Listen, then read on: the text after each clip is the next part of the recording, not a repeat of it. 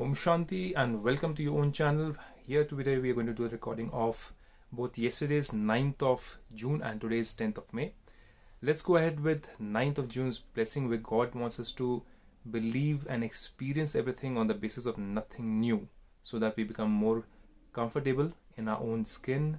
We become more and more understanding and more patient. So let's see what Supreme God Father has to say here. Baba says, may you be an embodiment of experience and overcome all obstacles by considering them to be a game with the awareness of nothing new. So life is a game, but do we treat it like a game or not? Depends upon whether we know the knowledge of nothing new. God says, it is fixed in the drama from the beginning to the end for obstacles to come. But those obstacles make you experienced in making the impossible possible. So either we are experience holders or we are success holders. More experience, more the success is possible. For experienced souls, obstacles are a game. For example, in football, a ball comes to you, you kick it and you enjoy playing that game.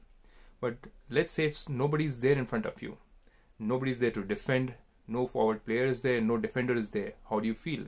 You feel like it's such an easy game. You just go and run and straight away shoot. There's no pleasure in that. But when you have people in front of you, the defenders, and you're dribbling and you're moving and you're going past them, and then you goal, that's the fun part, isn't it? Similarly, in life also, many people come as obstacles in front of us. Instead of getting angry with them, frustrated with them, blaming them, complaining about them, just one thing, nothing new. This drama is full of people who come as obstacles, but they come as stepping stones in a life. So they are nothing new. This mantra is something which helps us. So God says, this game of obstacles continues in the same way. It is nothing new. The drama shows us these games and also show us total success.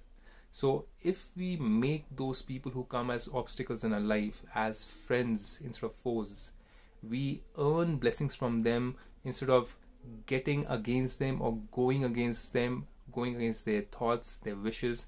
We can either befriend them and move ahead and make them as stepping stones, or we can have them as further big boulders in our life, stopping us from moving ahead. So everything and every person teaches us something. What do we learn in every obstacle is dependent on our attitude of how we take it as.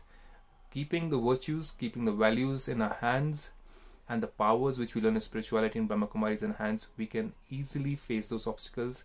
We can earn blessings, and those blessings will make us float higher towards our success. How do we do that? What is this process? Is what we learn at Brahmakumaris. You too can come and learn that. Om Shanti.